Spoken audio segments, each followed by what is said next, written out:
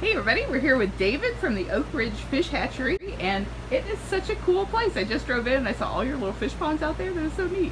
Yep. How long have you been doing this? Too long. We've been here since '84. Wow. So, oh my goodness. 30 some odd years. But, tell me about this industry. I don't know anything about this. Central Florida is one of the only places in the United States that does tropical fish because of the climate, the type of soil, and the abundance of water. So that's why they call them tropical fish. And I see the guys... Everything we do is aquarium fish. Oh, really? Yep. That's interesting. Most of our product ends up in PetSmarts, Petcos, and Walmarts. How'd you end up in this partnership with the county then? They just notified me that I have this type of fish, and this is not a fish that we raise for the aquarium industry. It's like a byproduct, really. It's a wild fish to Florida, so native. So we get them just because of flooding ditches and stuff like that. So anyway, had an opportunity to start selling them. So now we just signed a contract with Hillsborough County. So we'll be producing them all for them for next year and all. And for the people who don't know what is it called a mosquito fish or guppy? A gambusia. Gambusia is what the name of it is, but they call them mosquito fish. So yeah. And what do they do for people who have mosquitoes? They eat the larvae.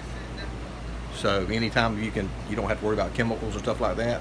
As these mosquitoes are hatching out in the little ponds or bird bass or whatever, these gambusia will eat them before they ever turn into a mosquito.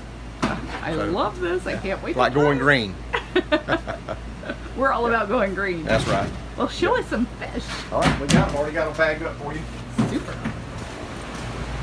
Wow, look at this.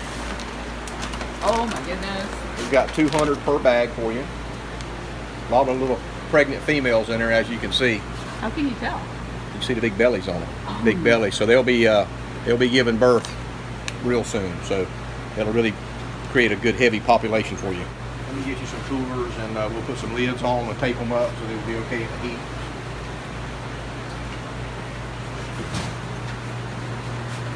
But these are aired up with oxygen. So and then just like regular aquarium fish, I'll just float them for a while and then open it. that's right, and acclimate them to the temperature and turn them loose.